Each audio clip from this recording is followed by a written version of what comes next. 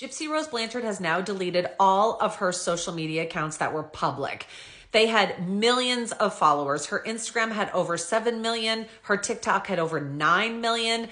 And she deleted them all. Now she's done an interview saying why she's deleted them. She said that her parole officer recommended this so that she can't get into any trouble. There was so much drama going around and so much hate towards Gypsy that I'm guessing that was part of the reason as well. Here's what she had to say about deleting her Instagram account.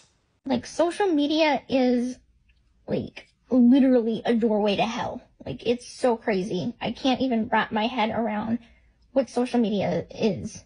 I thought that once I got out of prison, I'd come out and I'd enjoy social media like the next, person, taking selfies of myself in the mirror and just acting goofy and everything. It's the simple stuff in life, right?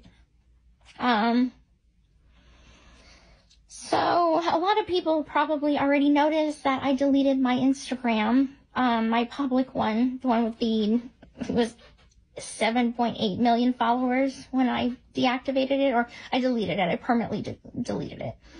And with the public scrutiny, as bad as it is, I just don't want to live my life under a microscope. And so I created my private Instagram and I got it verified. And you know what? I had absolutely no trouble or doubts of deleting that public one. And I have people that are like, oh my God, you're insane for deleting that kind of a following. And I'm like, I could give a F about a following. That's not real life. I'm going to have to walk away and start living a private life. And that takes steps, right? One step at a time. But it's like at some point after my new series airs and everything, I want things to calm down. I want people to wave at me because, they like me as a person, not because they think, oh my God, there's Gypsy. Oh my gosh, she's famous.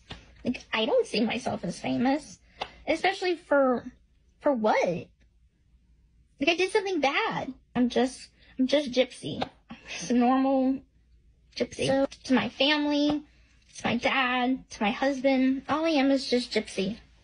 And they love me for being who I am. The point is that there's some key points that I want to make.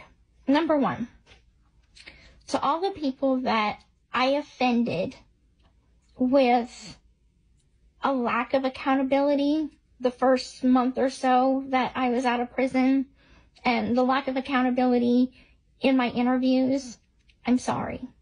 I'm learning.